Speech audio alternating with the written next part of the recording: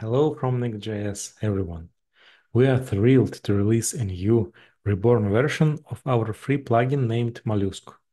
It is dedicated to land use change simulations based on different mathematical algorithms, and it can help you with predicting how land cover at your territory of interest will look like in the future. And now it is available in the latest QGIS versions. In this video, we are going to cover a typical workflow. We will prepare the data, go through all processing stages in Mollusc, and take a look at the results. As a bonus, we will publish the whole project as a web map using NextGIS platform capabilities. And we should start with understanding the problem we are going to solve. So let's imagine that we have land use, land cover map relevant for some period of time. Let's say year 2017. We have another land cover map of the same territory, year 2022. So we have the dynamics of land cover for this 5-year period of time. What we want to do is first to describe these dynamics. What exactly had changed? Second, we want to predict which changes we will have in another 5 years, in 2027, and maybe in another 5 years, in 2032, and so on. To predict that, we want to take into account some environmental factors which have influence on these changes. For example, elevation and its derivatives like slope angle or aspect, proximity to urban lands, proximity to major roads, to water streams and bodies, etc. It is up to you as a modeler to choose these factors. Factors could be both continuous and categorical. To have a relevant example, I would take some real-world data. As a land cover maps, I'm going to use MODIS MCD12Q1 product. It is a global yearly land cover maps with 500 meter spatial resolution. I will take 3 datasets from NASA Earth Data Portal for 2012, 2017, 2022. They are in HDF format. Then I will take some basic data for influencing factors. Digital elevation model, I'm going to calculate slope from it. A vector layer with some major road. It will be used for road proximity calculation. I also want to calculate urban lands and water bodies proximity maps, so I will also take vector layers with urban areas and water bodies. I used our data.nextgis.com geospatial data store for obtaining this data. A lot of datasets are available here, vector-based maps, elevation data, etc. The main advantage of this data store is that I can choose the exact territory I need and exact format I need, and GIS platform I need. So I receive ready-to-go styled project for QGIS, ArcGIS, or another software I use. To sum up what we have, let's open the directory and name inputs. 3 land cover HDFs for 2012, 2017, and 2022, vector layers with roads, urban areas, and water bodies, raster with digital elevation model, and the boundary of territory of interest. I chose the whole country of Slovakia. Next step is data preparation. To run MOLUSCE, we need to have all the inputs as rasters of similar size and extent. My initial land cover maps are single band rasters with size 2400 and 2400, so I need to turn all my other data to the same format. Each dataset should be a single band raster with 2400 at 2400 pixel size, placed in exactly the same extent as land cover maps. Of course, your data could have different sizes, it is just an example. Also, your region of interest could be of any scale. National park, city district, the whole country, etc. The main limit for all used rasters is that the rasters must have the same geometry properties, the extents, sizes, and coordinate reference system. So it is time to open QGIS and start working.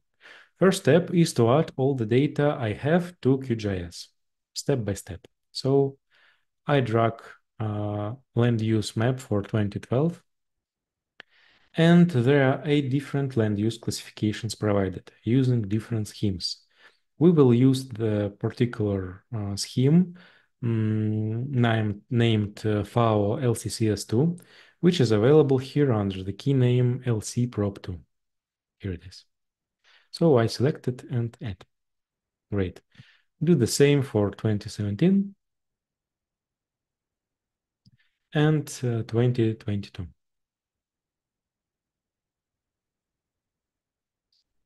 Great.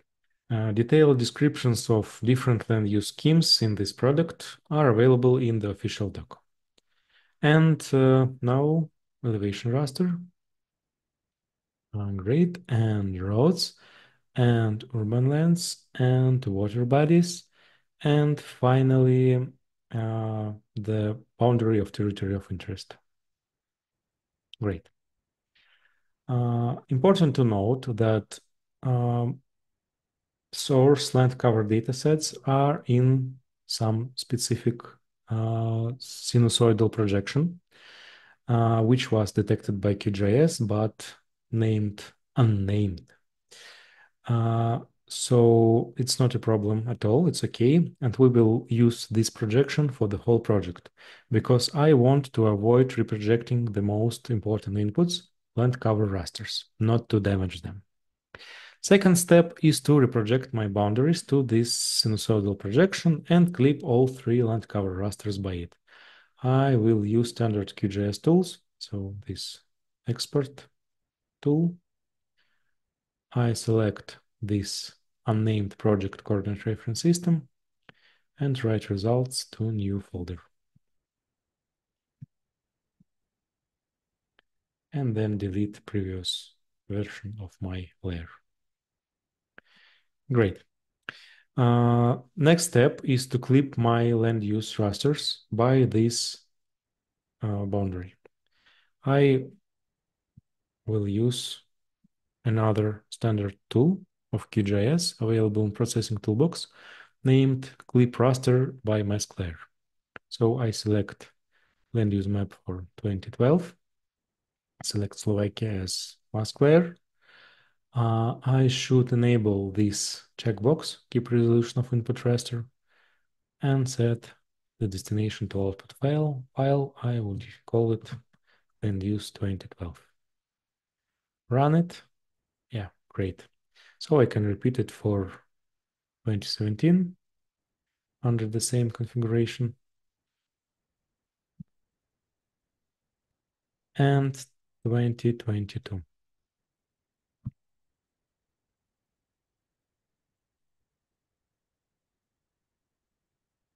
Great. Now I have three clipped land cover rasters, and I will apply style to them to set up colors and category names. I have one prepared style for this. And now I can see category names, fine colors, etc. I'm going to copy the style and apply it to all three land use maps. Very good. And I will also create a dedicated layer group. So let's call it land use and put all three maps there. Okay, very good. It is very important to note that for the best experience with MOLUSCE plugin, we recommend to use this paletted unique values render type with configured colors and, most important, category names. It will help you a lot in the future. Okay, next step is to transform the rest of the data to the same special domain. I would start with elevation raster, and the easiest way to transform it is to use a raster calculator. So I select elevation values as they want this content in my expression panel. And after that, I select one of my land use maps and push the button, use selected layer extent for them. Then I choose new name. It will be them transformed.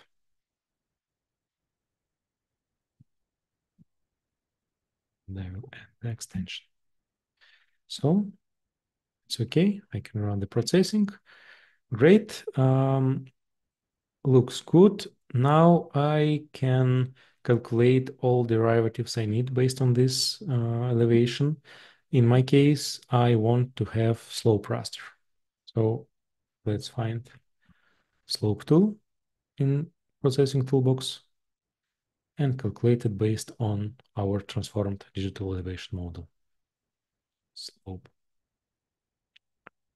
Great. Looks very good. Now I think that we could also clip it with a region of interest. So I return back to my clip raster by mask layer tool, and I'm gonna to clip slope raster with Slovakia mask. Keep resolution of input raster checkbox, and write the result to slope clip. What we have here, yeah, great. We have accurately clipped slope raster. Let's delete all the layers we don't need anymore. These three also, and this group also. Great. So let's go ahead. It's time to process vector data. Proximity maps are a very popular factor for such kinds of simulations. That is why I decided to show how to create them in this video. Let's take the major roads layer and rasterize it. First, I have to reproject it to our main coordinate reference system, the standard workflow. So I select this new unnamed reference system and create new layer, roads, reproject. Good. Now I'm ready to rasterize it. I find this rasterization vector to raster tool, select roads reprojected as input layer, set 1 as a fixed value to burn, select pixels as output raster size units, and now I should set width and height of my land use maps. So I'm going to open properties of this one of these layers, and on the information tab I can find these width and height values. So I just remember them and write them right here. Let's check one more time. 863 and 145. Yeah, it's fine. I also should set the output extent by the same layer. Great, and let's save the results to roads raster list. Run the processing. Let's check the results. Disable all layers. Enable roads rasterized. Yeah, I have rasterized roads. Looks good. Now I can run next to proximity calculation. I take my roads rasterized layer. I set one value as pixel value to be considered as target pixels. I select pixels as distance unit, and I select the output name. So roads proximity. Run it.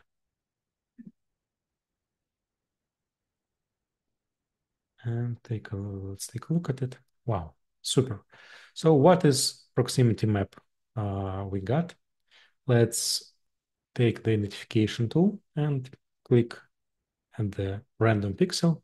So what I have here is the distance in pixels from the closest road. So yeah, it's very useful data set. The last thing to do with it is to clip it with our territory of interest. So I run this clip raster by mask layer. I select Slovakia as a mask layer, roads proximity as input layer. I select keep resolution of input raster checkbox and write the results to new raster named roads proximity. equipped.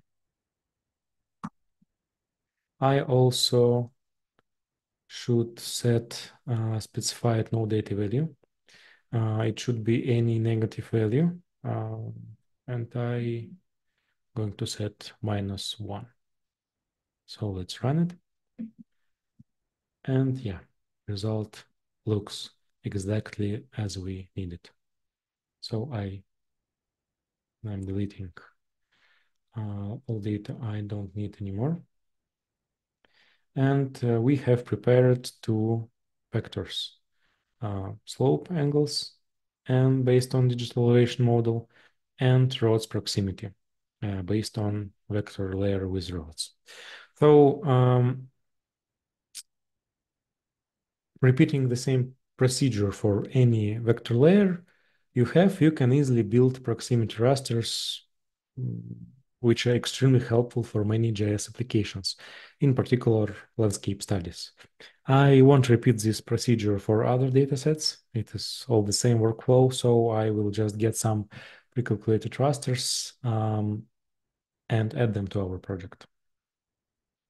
Yeah, so it is urban proximity raster and water bodies proximity raster.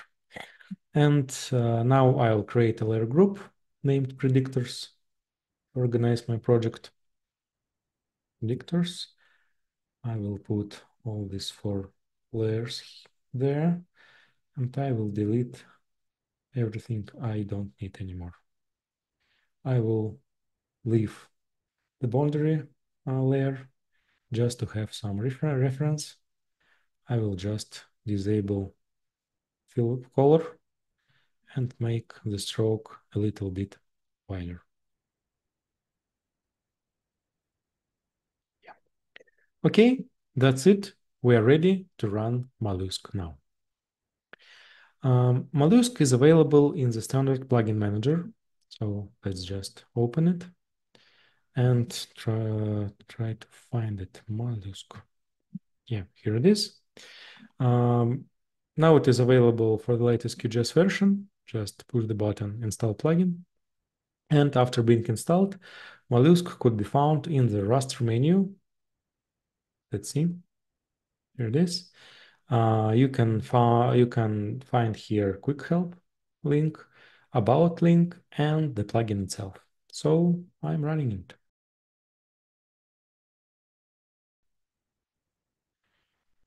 At the Inputs tab, I have to set all modeling data. On the left side, I can see all available raster layers in the current QGIS project, and I should select Initial Land Cover Map and Final Land Cover Map. To do it, I select the 2012 map and set it as Initial. Then I select 2017 and set it as Final. In the second column, I can write the years of each, 2012 and 2017. So my model will be learned on the example of land use changes between these two periods. Then I have to select special variables, what I think drives these changes. This selection is very important, and it is in fact an implementation of your hypothesis. We have demo case, and factors here mostly have demonstrational sense, but in real modeling, you should pay a lot of attention to it based on your understanding of your territory. I will select everything we have calculated, a slope, roads proximity, urban proximity, and water bodies proximity. So, okay, add.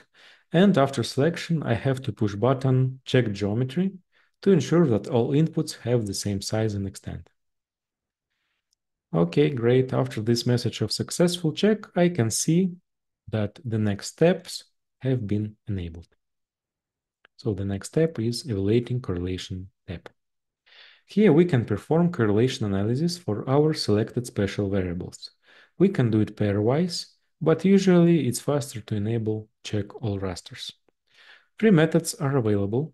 Pearson's correlation is the classic one for continuous data, and Kramer's coefficient and joint information uncertainty are designed to process categorical data. I select Pearson's correlation and run a check. In this matrix, I can see correlation between all inputs. If it is very high, let's say more than 0.7 for some pair, it could be better to exclude one of such predictors from analysis. Next up is area changes map, and it's very important. Here we should calculate transition metrics and class statistics. Let's push update tables button. What do we have here? Yeah, the top table shows general statistics for both input land cover maps. I have class names and colors in two left columns, thanks to properly configured style of rasters in QGIS project. Third column shows total areas of each class at first land cover map. Fourth column shows the same for second land cover map. Fifth column contains delta, the amount of changes in each class for the period between our two maps. And last three columns show the same thing, but in percentages instead of square meters. We can also switch to square kilometers or hectares. Bottom table shows the particular transitions of each class during our period between maps. For example, it shows that almost 6% of open forests were transformed to dense forests, or almost 4% of water bodies were transformed to natural herbaceous. It's very helpful information. We also should generate changes map by pushing this button. Let me name it changes. Great. It was added to project automatically. Let's take a look at it. It is. This raster describes which transition happened in each pixel. You can see it by the legend. Yes. To explore it, I advise you to go to properties of this layer, to attribute tables tab, and create a new attribute table from current symbology. Good. After that, with the standard identification tool, I can examine any pixel and get convenient information about its changes. Let's return back to MOLUSCE. And next step is transition potential modeling. So it is about building the model, and it is why we are here, isn't it?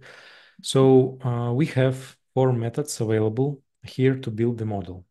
Artificial neural network is the main for MOLUSCE, and we will use it. You can also choose weights of evidence method, multi-criteria evaluation method, and classic logistic regression. Please find out more information on them in docs and reference papers. Now we will focus on artificial neural network method. First thing we could set up is samples policy. Yes, so let's expand this menu. We can configure the number of samples, from how many points to take the data to teach the model, and the mode. Points could be placed randomly, or they could be placed in stratified mode, which means that program will try to more or less evenly distribute points in different land use classes. Neighborhood defines how many neighbor pixels would be considered as affecting the transition in a particular place. If it is 0, then no special context of pixels would be considered. If it is 1, then 3 at 3 windows would be analyzed for each case. If it is 2, then 5 at 5 windows would be analyzed, and so on. Basic recommendation is to use 1, in some cases 0, but you can always play with it and compare results. Learning rate is a very basic neural network hyperparameter. It defines the step of the learning process. How much to change the model in response to the estimated error. You can decrease this value to make the learning process more cautious. Maximum iterations parameter defines the limit of learning cycles.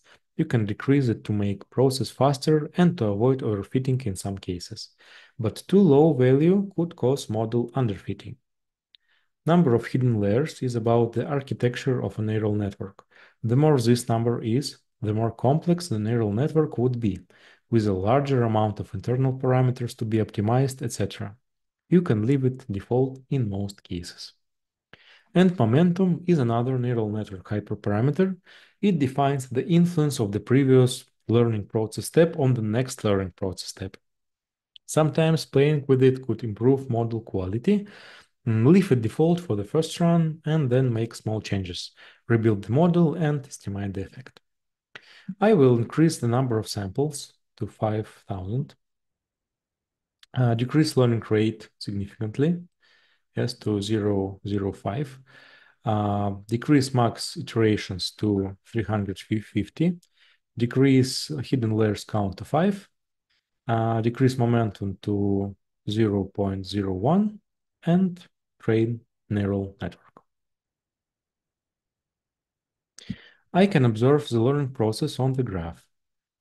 Let's wait for the first output. Yeah, at horizontal axis, I have iteration numbers. At vertical axis, I have overall validation error for each iteration. This estimation performs for both training and validation data, so we have two lines. Ideally, the model should improve a little on each step. If you observe something like that, it means you have bad context.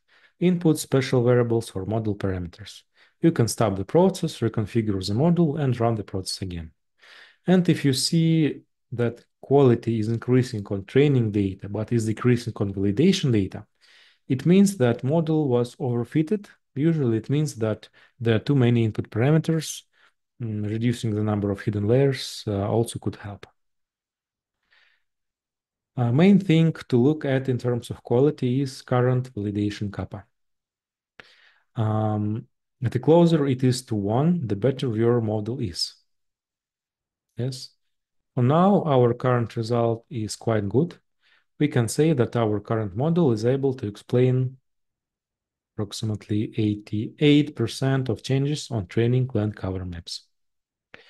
Playing with hyperparameters, with samples number, with use special variables, your interest is to get the highest validation kappa.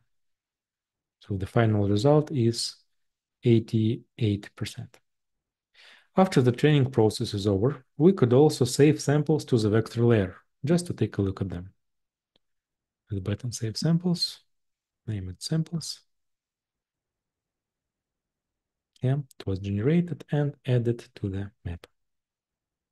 Here we can see based on which situations our model was trained. Sometimes it could be reasonable to show your model more situations and to increase samples count. Next up is Cellular automata simulation. Our model is trained, and now we are ready to make a prediction for the future. We could generate the following products here. Transition potential maps will show us the estimation of probability of each kind of transition in each pixel. Let's activate this checkbox and select some folder to generate these rasters. Create new one. Okay. Certainty function raster will show us how much the model is confident in prediction in each pixel. It can give us useful information on how to improve the model, so let's generate it. And the simulation result is the actual prediction. How our land use will look like in the future. We can select the number of simulation iterations here. One iteration covers the same period of time we have between our input land cover maps. We have 5 years in our case, so if I set one iteration, I will get a prediction for 2022, which is not the actual future, but we have a possibility to compare it with the real data. And if I set 2 iterations, I will get a prediction to 2027. So you can predict for as far as you want. I will set 1 now and run calculations. Name it Sim 2022.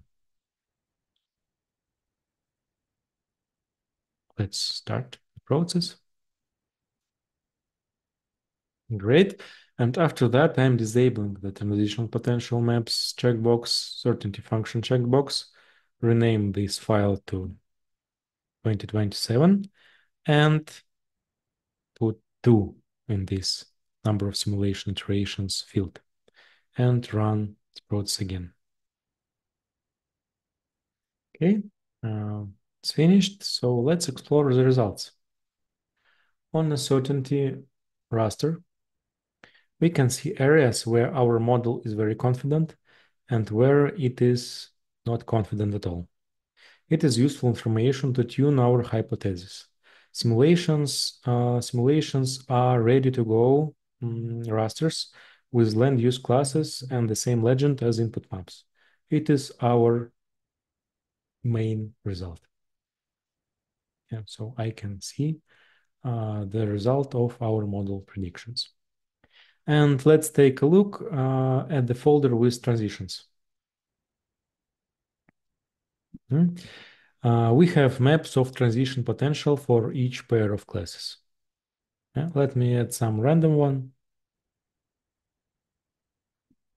Yeah. Here you can see particular places where such a transition is possible according to the model and its potential rate. The closer it to 100, then more confident our model is that this transition would happen. So in general, these transition rasters also could be very, very helpful. Great, we are almost done.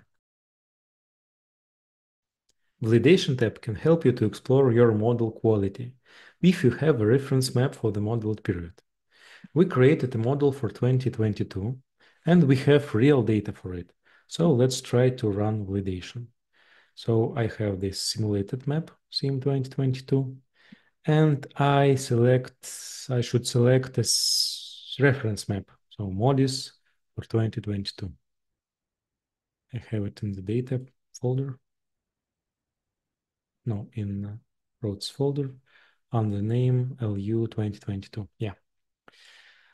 So I activate all checkbox and run the validation. It could take some time. Yeah, it's done. Let's push the calculate kappa button. It's our metrics. They are acceptable, more than acceptable. And I would also create a validation map.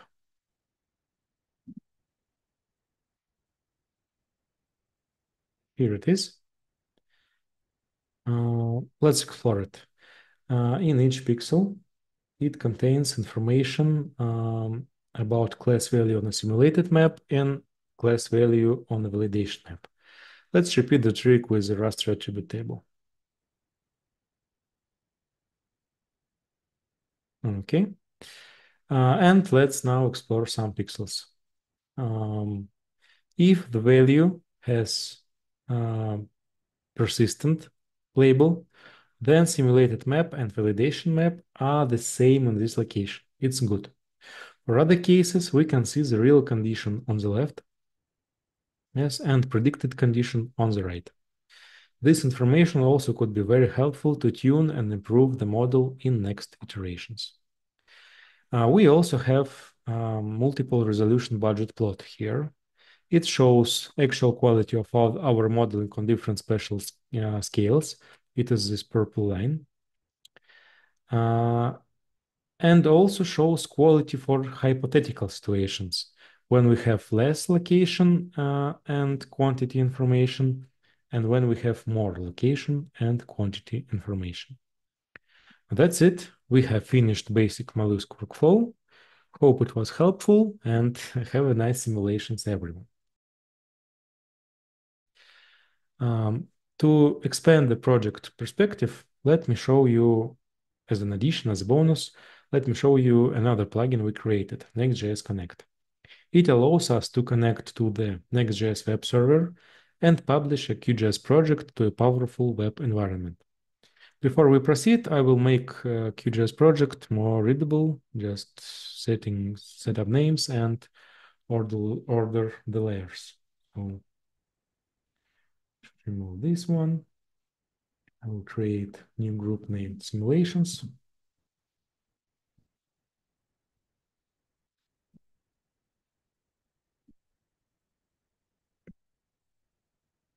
I will delete this validation uncertainty rasters. As long as changes raster. Put Slovakia on the top. Disable everything except simulation on 2027. Okay, I think we good. So yeah, the plugin is available in the standard models repository named NextGIS Connect. Here it is. Yes, so I open it.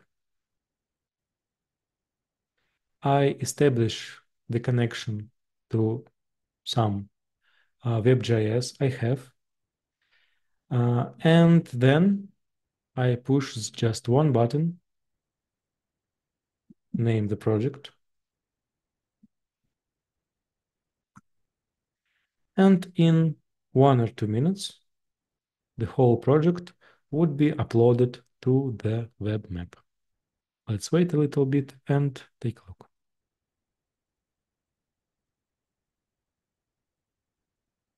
That's it. We have got a web map looking exactly the same as the QGIS project, with styles preserved and legends preserved.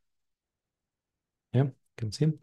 I can explore vector layer features attributes here if I want to. I can make a lot of things here. I can share this map. I can embed into some website. I can print it with a legend. Let's try to set up something, etc. So you can also add this map as a to a QGIS as configured projects with the same plugin with the same one button click. This one, add to QGIS. So if you are interested, follow the links in description and these QR codes. We have a lot of interesting stuff. For example, our WebGIS has an integrated tracking module and field data collecting module with a special mobile app to gather GIS data in the field. So feel free to reach out to us to learn more. Also, if you have questions or ideas regarding Mollusc, don't hesitate to tell us. We have community forum, chats on different platforms, and more places to communicate. So thank you very much for your attention and bye.